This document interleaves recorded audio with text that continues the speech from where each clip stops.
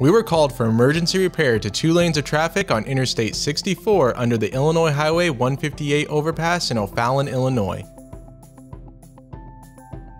We met with Joe Monroe, operations engineer for Region 5, District 8 of IDOT, and assessed the problem.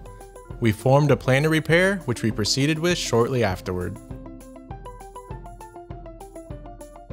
One of the most challenging aspects of the job was the close proximity of the passing traffic, which had been reduced down to 1 lane.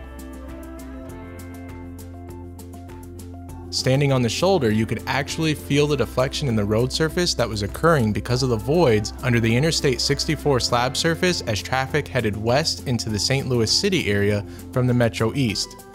The IDOT crews handled traffic control, and we arrived on site at approximately 7 a.m. and we began injecting PolyLEVEL foam at approximately 8 a.m. in the 30 by 30 area that was affected.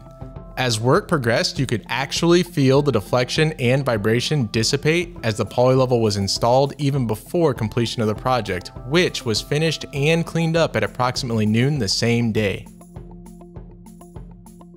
The 2 biggest advantages of PolyLEVEL for IDOT were the low cost of repair and the major reduction in downtime. Without PolyLEVEL, IDOT would have been waiting for crews to tear out, excavate, and prepare the area for new concrete to be placed, not to mention the necessary cure time of the new concrete before traffic could resume. The difference with PolyLEVEL was 1 day versus 2 weeks. Safe, regular traffic flow could resume almost immediately after the completion of the work. This was a win-win for all involved.